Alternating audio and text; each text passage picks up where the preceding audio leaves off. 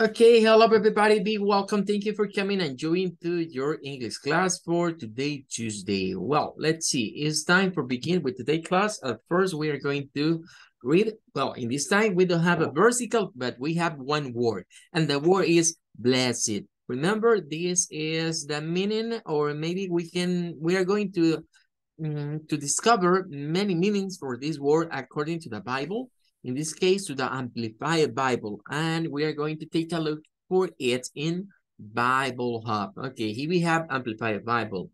Maybe you remember for yesterday we were talking about the meaning for the versicle number 3 is the first time that we are going to find in this chapter the word blessed. And we take a look for these words like spiritually prosperous, happy, to be admired. And we were talking too about the number 4. In versicle number 4, it's another time for another definition for blessed. In this case, it's forgiven or refreshed by God's grace. Well, for today, we are going to take a look for 2 definitions more about blessed according to the versicle number 5, Matthew 5:5 and Matthew 5:6. Let's see at first versicle number 5. Okay, what is the meaning for blessed in this case? Inwardly peaceful, spiritually secure, and worthy of respect. One more time. Inwardly peaceful in Spanish, we can say like con paz interior, o que tienen paz interior. Spiritually secure, espiritualmente seguros. And worthy of respect, we can say like dignos de ser respetados, de ser admirados, maybe. Are the gentle. Okay, what is in this case, we have the beatitude like blessed are the gentle. Blessed are the gentle. And we have to remember for this case, in some version of the Bible, we are going to find the word, the word gentle like meek. Maybe you remember, meek. M-E-E-K, meek. And in Spanish, the word meek is mansedumbre. But gentle, it could be like gentileza or maybe amabilidad. Okay. Well, and we have the explaining for gentle, the kind-hearted, sweet-spirited, and self-control. That is the meaning for this. Okay, pay attention because remember, to get this blessed, you have to got this this behavior to be gentle or to be meek. If you be meek, if you be gentle with the other person, remember you are going to get blessed, and this blessed is inwardly peaceful, spiritually secure, worthy of respect. Bueno, bienvenidos, estamos leyendo el versículo, ¿verdad? Que toca para este día. Estamos viendo el 5 y el 6. Con la idea de que esta semana estaremos hablando, de acuerdo al Amplified Bible, la palabra blessed, que podríamos decir benditos, derivado de una bendición, ¿verdad? Vendría siendo o teniendo diferentes significados. Ayer veíamos 2 de ellos y es interesante ver cómo los autores de la Amplified Bible han tratado de explicarnos en qué sentido va la palabra blessed. En cada una de las bienaventuranzas hay una explicación diferente. Esta bienaventuranza se relaciona a los mansos, bienaventurados los mansos, porque ellos heredarán la tierra. Recordando que la cualidad, digamos, de una persona mansa en inglés es meek, pero aquí aparece el vocablo gentle y ya hemos dicho que ese vocablo da un pequeño problema en las traducciones al español.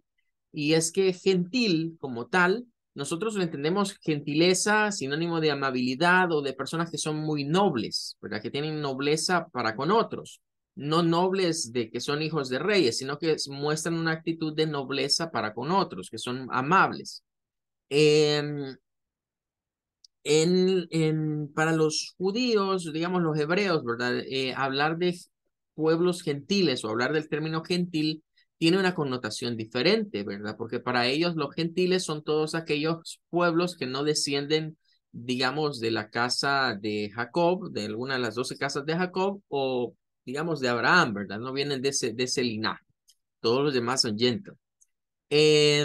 Entonces, cuando hablamos de gentiles, hay que poner una pausa porque podríamos pensar de dos vocablos diferentes. Gentilis, que es propiamente la palabra en latín, que es la que, digamos, hace referencia a esto, tiene que ver también con la parte de personas que son amables. Por eso ahí aparece kind-hearted, amables de corazón, sweet-spirited, con un de espíritu dulce, dice. Y luego nos dice que se controlan a sí mismos, son self-controlled. Entonces, si nosotros somos mansos, que es la característica a la que apunta esta, viene, dice, vamos a heredar la tierra, pero recuerden que hay una bendición, hay una felicidad, o sea, la palabra original, Macarios, es alguien dichoso, es alguien muy feliz. Si nosotros somos mansos, vamos a ser muy felices. Pero esa felicidad, ¿cómo se va a mostrar? Eso es lo que está tratando de explicarnos la Amplified Bible. Cuando dice inwardly peaceful, tienen paz interna. Si usted es manso con otros, usted va a tener paz interna. Si usted es manso con otros, usted va a ser espiritualmente seguro. Si usted es manso con otros, va a ser digno de mostrar respeto, le van a mostrar respeto a las otras personas. ¿En qué sentido va eso? Recordando que la mansedumbre es un término que proviene de aquellos animales, aquellas bestias que tienen mucha power, que tienen mucha energy, poder y energía, y que a pesar de ser mucho más fuertes que el ser humano, son sumisos a él. La mayoría de animales o bestias de carga así son. Entonces, si lo aplicamos a nuestras vidas, ser manso es estar dispuesto a rendir, digamos, nuestra vida o poner, digamos, en primer lugar las vidas de los demás, el servicio a otros, el priorizar, ¿verdad?, al prójimo sobre mí mismo. Por ahí va esa situación de renunciar a mis derechos y ceder los derechos de otros. Bueno, esa es la number 5. But take a look for number 6. Blessed, joyful, nourished by Godness are those who hunger and thirsty for righteousness. En la siguiente bienaventuranza es la que nos dice, bienaventurados aquellos que tienen hambre y sed de justicia. Bueno, en esta ocasión, la explicación para esta blessing, para esta bendición, nos dicen primero que es joyful, es decir, alguien lleno de regocijo o sumamente alegre, ¿verdad? Esas son formas en las que podemos traducir joyful. Es una variante de happy, ¿verdad? Joy es cuando disfrutamos algo, ¿verdad? Entonces, joyful es algo que lo estamos disfrutando sumamente alegres. Y luego el término nourished by Godness, nourish es sinónimo como de alimentar, pero más que alimentar viene siendo como nutrir a alguien. De ahí viene la palabra nourish, nutrir, nutrirse. Entonces, esto viene siendo como nutrirse o nutridos por la benevolencia de Dios. Bueno, ahí tendríamos esa situación. ¿Y qué es? Bueno, aquellos que tienen hambre y sed de justicia. Decíamos que esta no es la justicia terrenal, es la justicia divina. De aquellos que desean que el reino de Dios se instaure en esta tierra, ¿verdad? Y que el reino milenial de Cristo venga a la tierra. Esos son los que tienen hambre y sed de justicia, porque hasta que eso suceda, va a venir la justicia divina. Entonces, nos dice que cuando eso pase o que las personas que tienen su esperanza puesta en esa hambre y ese deseo de la justicia divina, son alegres. ¿Por qué? Porque dependen de la providencia de Dios. Saben de que están en búsqueda de que se cumpla lo que Dios ha prometido y que la justicia divina llegue en algún momento. Se nutren de eso. Por eso han utilizado el término nourished, porque ellos están nutridos. Y vean, dice hunger and thirsty. Tienen hambre y sed, pero a pesar de que tienen hambre y sed, ellos se están nutriendo por la bondad de Dios, por saber o creer en sus promesas. Ok, that one I will. Con eso terminaríamos y vamos ahora a lo que es nuestro book de Uncle McCarthy. Well, yesterday we done exercise 1 for 1. Ayer hicimos el for 1, hoy vamos al for 2. In this case, maybe we are going to need the dictionary use. And we have here, sorry, let's see. Okay, here we go. Just give me 1 second to order this. Okay, it's now better. We have to decide. Maybe we have to say, okay, in these sentences, we have 2 ways to write. Remember, we are talking about the phrasal verbs that can make a noun, or we can make noun from the phrasal verb. And we have, for example, pile, hyphen up, or up, hyphen pile. And we have to decide what is the correct one for this. And the same way for the other ones. Well, at first, we have to take a look for the definition in this case. And remember, we can use Longman phrasal verbs if I want to find maybe or a complete version for these particles or for the verbs or the phrasal verbs. It's better to go to Longman. But if you want to get a simple or a quick review about it, try to use the Cambridge Dictionary, the mini Cambridge Dictionary. And it is in page 186. 186, and you can go to 186 and you are going to find. We are going to take a look for pile, never for up. You are not going to take a look for up. Remember, for dictionaries about phrasal verb, always we have to take a look, or maybe we are going to search according to the verb and not to the particle. We're not going to find any like in, out in this case. We have to take a look for the verb, and the verb is pile in this case. Here we go to letter P. This is quick. It's quick to find. And Longman, you are going to take many time for find something because it's a little extended. Let's see. Pile. We are here with letter C, D, E, F, G. Let's go to letter P, H, J, K, L, M, N, O, and P. Okay, here we go to pile. Pig, pile. Here's it. Pile up something or pile something up. Okay, but is the phrasal verb, is the verb, is the action. We are going to take a look for the noun and pay attention. Here we have the noun in this case. Just give me 1 second. N is the noun. Here we have one definition. An accident involving several cars. Pile up. Okay, that means that it can be like we say, people say over here that is like a sandwich. It's an accident and many cars, they do a sandwich, say the people. Over here, we can say that in this case is maybe in Spanish is like accidente múltiple. Pile up, un accidente múltiple. It's a noun. It's different for the meaning, like in this case, because in this case, if something unpleasant, like worry, feel, and lose, pile up if you get more and more of it. That is the meaning. Pay attention for this.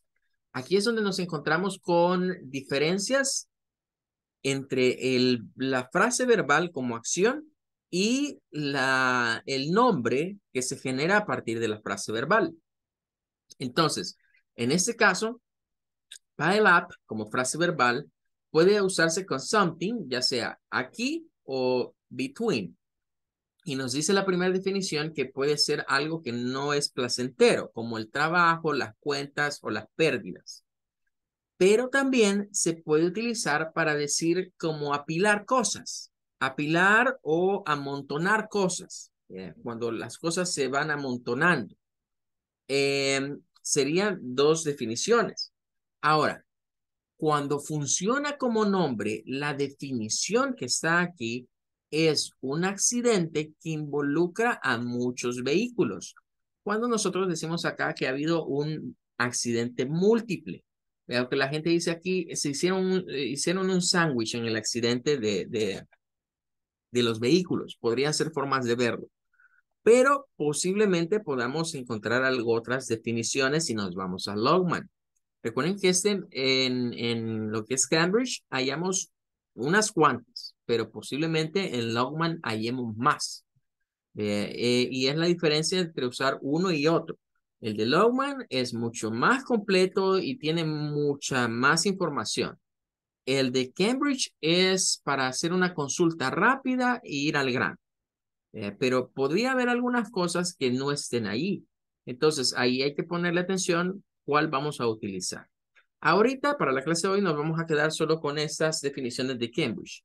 Entonces, ya sabemos qué es pile up. Vamos a retornar. I don't remember what page was it is. This page 16. Okay. We have here.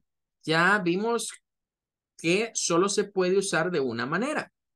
Solo es posible usarla de una manera. Y es como... ok, espérenme. Vamos a hacer lo siguiente.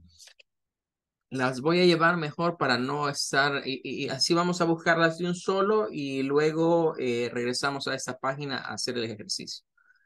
Vale. La number one, ya vimos que teníamos que elegir entre pile, up y up pile. Esa era la primera. Y ya la encontramos. Ahora vamos a ir con la number two. This is back, cut, or maybe cut backs. Number three is outcry, or maybe cry out. For number four, we have is tender bees. Number four is tender bees, or bystanders. Or bystanders. Tender bys or bystanders. And number five is through break,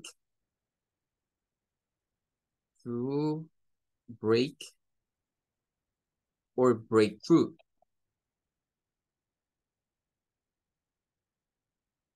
Breakthrough.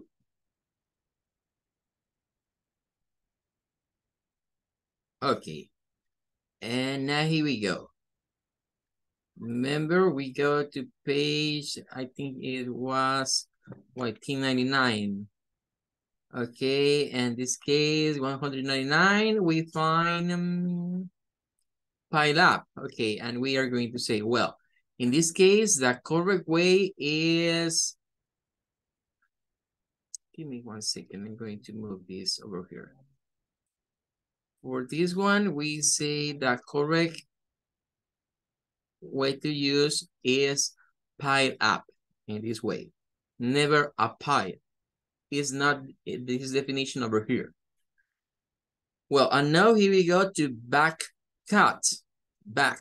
We are never, maybe we, no, for this we have to find cut because it's a verb. Back is not a verb. Back is the preposition. And here we go to letter C because we need to find cut. Cut back. Here we go to letter C.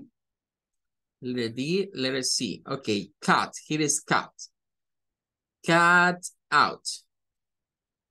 Let's see. We have many for cut out.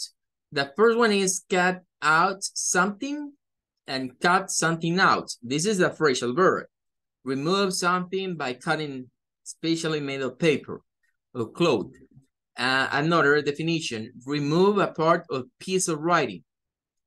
Another definition is For cut out, sorry, is cut back. Is not cut out, is cut back. Is over here, cut back. Cut back something, in this case, is the phrasal verb to reduce the amount of money that is being spent or something. Okay, reduce amount of money. We can say, es como recortar un gasto. Recortar un gasto, cut back.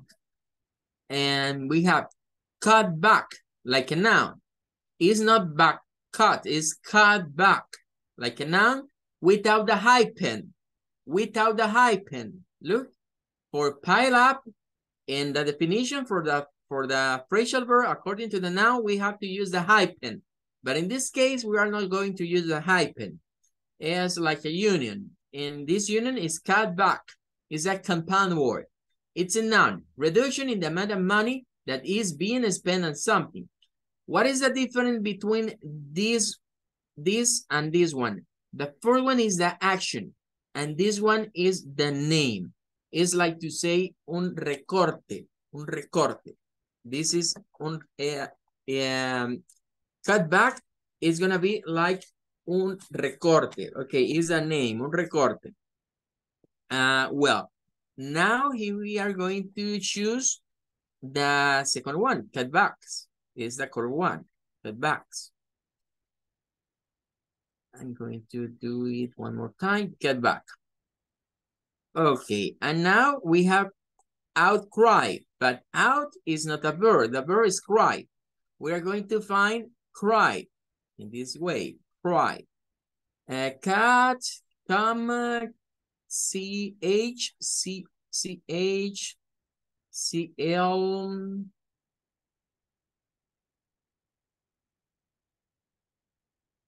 Cry. Let's see. C-H-C-O. Crack. Crop. Cut back. And is it? Where is cry? Crack. Crump. Crop. Crop. Cross. Cut.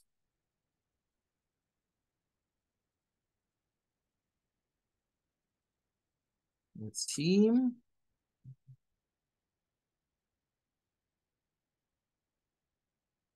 It's not cry over here. I don't find cry. It's cry down, ram, crop, cross. But it's not cry. Let's see. We are not going to find without, because in this case, maybe out, like let's take a look for out, but I think this in this case is not clear because it's not an action. Let's see. With letter O.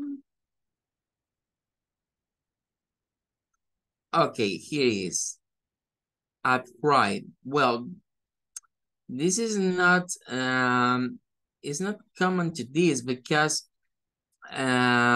outbreak, outcry is like a noun. Outlet.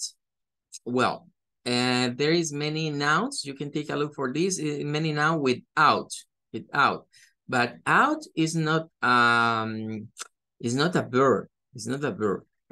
For example, if we take a look according to Logman, we can go to letter C, and in this case, we are going to find cry. Let's see. Letter H. We need to go upper the document. Letter D. Here we go to letter C. More letter D. We need to go to letter C for cry.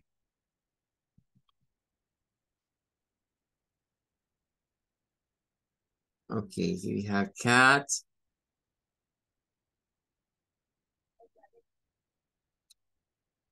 And we're going to find cry. Okay, this is cry. Here's cry. Cry out. Cry to shouting something or make loud. crow, we have one and two changes, like cry out against and cry out for. And in this case, is outcry, like the noun. Like the noun, when a lot of people complain to protest strongly about something. Well, if we go to Cambridge, it says to us, a public expression of anger or disapproval. Bueno, aquí encontramos una de las cosas por las cuales yo siempre recomiendo que es mejor el diccionario de Logman que el mini diccionario que tiene Cambridge. En primer lugar, porque se supondría que los diccionarios de frases verbales deberían de estar ordenados de acuerdo a los verbos. Entonces, si yo voy a buscar algo de esto, no deberíamos de ir a buscar nunca algo que comience con una preposición o con un adverbio. Debemos de buscar, o el que manda, mejor dicho, de estos, es el verbo. No importando, digamos, que el verbo haya pasado a segundo plano, como en este que estamos leyendo. Que de hecho ya diríamos, bueno, lo correcto es este, de acuerdo a las definiciones. Pero la acción es cry, no es out.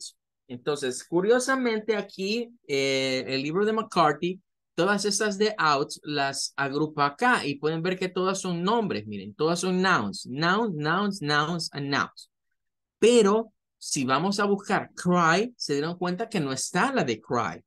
No aparece aquí cry. Es decir, no lo incluyeron dentro de las definiciones de frases verbales, pero sí incluyeron una que hace referencia a el nombre que se genera a partir de la frase verbal. Vea, pero aquí no está cry. O sea que la definición de cry out como una frase verbal no la tiene, pero Logman sí la tiene. Aquí, y tiene no solo esa, sino que tiene dos variantes, con against y con for. Y dentro de una de ellas nos da el noun y nos dice que es un concrete noun. Recuerden que en Logman pueden ver que aparece esa letra C. En algunos casos vamos a ver que aparece la letra A, la A. Eso significa concrete and abstract, nombres concretos y nombres abstractos. En cambio, Cambridge solo nos dice que es un nombre, pero no nos ubica si es algo que puede ser físico, eso significa concreto, o algo que es abstracto, que no es en el plano físico. Y nos dice acá la definición de esa, outcry. Ahí estaría la definición. Bueno, vamos a seguir con Cambridge, pero por lo menos eso creo que nos va ilustrando cuál es la diferencia entre usar un mini diccionario y usar un diccionario completo. Vamos ahora al siguiente, es standardize o by standards. Nuevamente, el verbo es stand. Entonces vamos a buscar en la letra S. Pero ya vimos esa pequeña situación, ¿verdad? Que se da por lo menos en lo que sería el libro de McCarthy. Vamos a la letra S and here we go to stand. Letter M, O, P, P, P, P, and now here we go to letter R and letter S. Okay, stand. Scroll, as you see, is P, is L, is 10. Okay, here it is 10. Stand by somebody to continue support or help someone when they are in difficult situation. That is stand by. Maybe you remember Stand By Me. Do you remember that song? Stand By Me. Okay, is for this. It's a phrasal verb. And stand by. It's a noun. Stand by. Stand by. A ship ticket for a flight or performance which is sold just before the flight or performance. This is the definition for this. Is like a ship ticket for a flight. Well, is the definition for this. But here we are going to find stand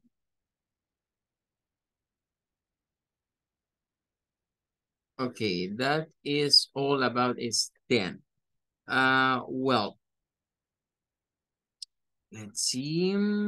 Well, this is all the information over here.